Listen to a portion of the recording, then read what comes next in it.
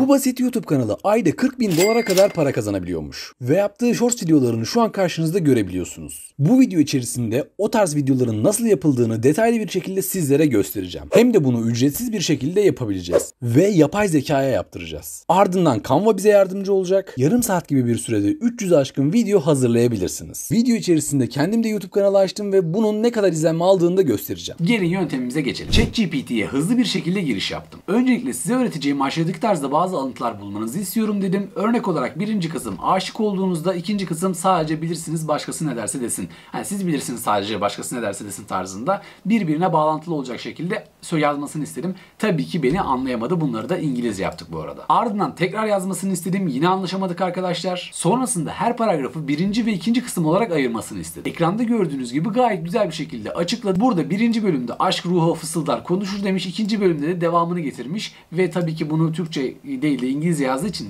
yani kelimeler birazcık karışık olabilir. Çeviriyi yanlış çeviriyor olabilir ama İngilizce olarak bana gayet güzel bir şekilde açıkladı ve ben yazdıkların güzel, hoşuma gitti ama daha çarpıcı şeyler yaz. Aynı şekilde ikinci bölümleri, birinci bölümleri oluştur dedim. Tekrardan yazdı arkadaşlar. Bu alıntıları bana 60 tane olarak yap ve Excel olarak, tablo olarak sunmasını istedim. Ardından başladı yazmaya. İlk kısım aşkın alevi yolu aydınlatır. İkinci kısım muhalifler aldırış etmeden yolu gösterir. Hani sen başkalarını aldırış etme, aşkın alevi yolunu aydınlatır falan tarzında bir şey söylemiş. Bu şekilde devam etti.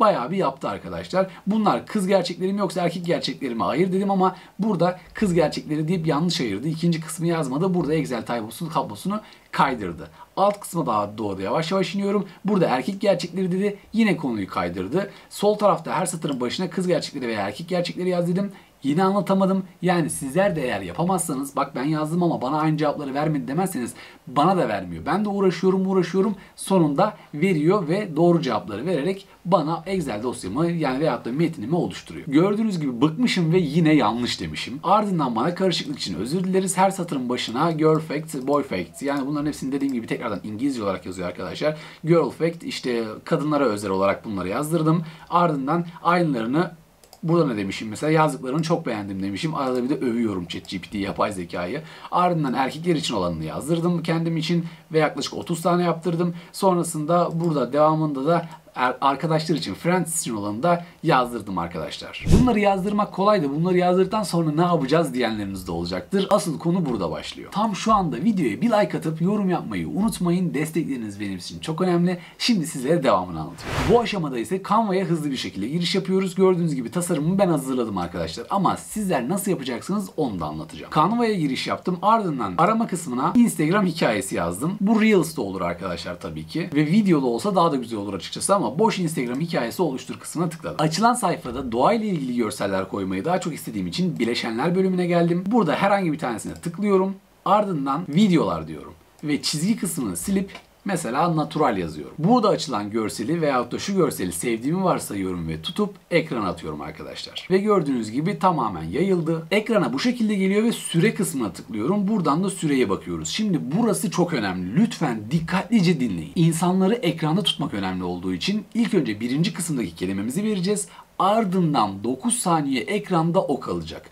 1 saniye boşluk olacak. Sonrasında 1,5 saniyede ikinci kısım vereceğiz. İnsanlar ikinci kısmı zar zor okurken, okuyamazken tekrar birinci bölüme dönecek ve Reels tekrarlanacak. Shorts tekrarlanacak ve izlenmemiz, görüntülenmemiz artacak. O yüzden yapacağımız işlemi şimdi dikkatlice bakın. Buradan tutuyorum ve toplam videonun süresini arkadaşlar 11.50'ye sabitliyorum. Ardından diğer tarafta gördüğünüz gibi kendi kanalımın ismini ve burada friend mi yoksa girl mu yoksa boy mu hangisi ise onu yazacağım. Yan kısımdan metin diyorum. Buradan da alt başlık ekleyin diyorum. Bazı arkadaşlar buraya alt başlık ekleyemedim diyor ama ben de Pro kullanmıyorum arkadaşlar. Ücretsiz bir şekilde devam ediyorum. O yüzden hani ben ekleyemedim falan demeyin yani. Canva ücretsiz bir platform, sizler de ekleyebilirsiniz başlıklarınızı. Boy fact yazdım arkadaşlar ve şöyle burayı bir almaya çalışayım. Aldım. Üst kısımdan da fontunu değiştireceğim. Ben şu fontu seviyorum. O yüzden bu fontu yaptım. Monstera Classic yazıyor arkadaşlar ve bunu da birazcık büyüteceğiz. Daha doğrusu şunu da yakınlaştıralım önce bir. Tıkla boşluğa. Sonrasında şuraya al. Ortaya getirtir. Birazcık daha üste doğru getirtir. Ve burada da gördüğünüz gibi zaten Friends Fact yazıyor. Siyah olarak yazmışım. Bunu da beyaz olarak yazmışım. Bunun üzerine tıkladıktan sonra arkadaşlar efektler bölümüne gelebilirsiniz ve etrafına farklı efektler gerçekleştirebilirsiniz. Mesela bunu tutuyorum. Şöyle büyütüyorum. Tıklıyorum, bunu da beyaz yapıyorum mesela. Bu tarz yapabilirsiniz. Veyahut da dersiniz ki ya senin yaptığın güzeldi, al ben de aynısını yapmak istiyorum. Direkt şuradan tıklayalım, beyaz yapalım. Çünkü genelde insanlar öyle olur. Bir şeyi gördüğü zaman ya seninki güzelmiş, ben de aynısını yapsam sorun olmaz herhalde deyip aynısını yapma gereği duyabiliyorlar. Bu şekilde tıklayabilirsiniz sizler de. Şöyle hafif geri alayım. Gördüğünüz gibi bu efekt gayet güzel bir şekilde okunuyor da. Metin yazma kısmına gelmeden önce alt kısımdaki etli bölümü de yapayım arkadaşlar. Alt kısma geliyorum. Buraya da adınız neyse artık kanal isminiz yazıyorum. Buradan da yine kopyalıyorum. Şuraya daha doğrusu alıyorum. Beyazı seçiyorum. Bembeyaz olsun. Ve buradaki ismi de yine aynısını olsun. Tıklıyorum boşluğa. Buradan alıyorum. En alta getiriyorum. Biraz da küçültebilirim açıkçası şöyle. Çok da altta olmasın. YouTube videosu izlenirken o üstlerde de gözüksün. Ve efektler bölümünden de birazcık gölge mi eklesem? Sizler de istediğiniz gibi burayı tasarlayabilirsiniz tabii ki. İsterseniz yerin en önemli kısmına yazıları yazmaya geçelim. ChatGPT'ye giriş yaptım ve mesela buradaki kısmı kopyaladım. Bu birinci kısım arkadaşlar. Ardından gelip buraya yapıştırıyorum ve gördüğünüz gibi şu şekilde alıp ortalıyorum. Renginin ne olacağını belirliyorum. Beyaz olacağını söylemiştim zaten. Boyutunu da bu şekilde küçültüyorum ve bu şekilde duracağını düşünüyorum. Ekrana bu şekilde sabitledim. Ardından birazcık belirgin olması için efektler bölümünden kontur ekliyorum ve bunu da siyah olarak koyuyorum. Dış katmanı yani ana hat demişler. Şunu da 50'den birazcık daha karartayım. Yazımız daha belli olsun. 82'de fazlaysa 75 olsun. Mesela sizler de göz hitabınıza göre daha güzel tasarımlar da gerçekleştirebilirsiniz tabii ki. Yazıları ekledik. Yukarı kısmı tamamladık. Alt kısmımızı tamamladık ve tasarıma buradan devam edelim arkadaşlar. İki yazıyı üst üste getirdim. Daha demin kopyaladığımız birinci bölümü buraya, ikinci bölümü de buraya yazdık. Ve birinci bölümü yazdıktan sonra sağ tıklayıp süreyi göster dediğimiz zaman gördüğünüz gibi buradaki arkadaşlar yaklaşık olarak 9. saniyeye kadar koymuşumdur. 9. saniyeden sonra yazı siliniyor. Bir geçiş efekti atmışım. 1 saniye duruyor ve 10. saniyede tekrardan ikinci bölüm açılıyor. Bu ikinci bölümde yaklaşık olarak ne kadar duruyor arkadaşlar? 1,5 saniye duruyor ve video tamamlanıyor, sıfırlanıyor. Yani şuraya doğru, başa doğru alırsak şunu yazdıktan sonra, saniyesini ayarladıktan sonra aynı yazıyı ortalayabilirsek şu şekilde ve gayet güzel bir şekilde tasarımımız oluşmuş olacak. Başlatıyorum ve gördüğünüz gibi bu şekilde efektleri de koymuşum. Yazımız 9 saniye ekranda duruyor. 9 saniyenin sonunda 1 saniyelik boşluk oluyor. Geçiş efektiyle birlikte geliyor ve 1,5 saniye sonra video başa saracak. Buradaki efektleri de sizler işte gördüğünüz gibi solma var burada. Şu yazıda mesela ne varmış? Blok varmış. Hani bunu da görmüş olun. Sizler blok olarak nasıl duruyor?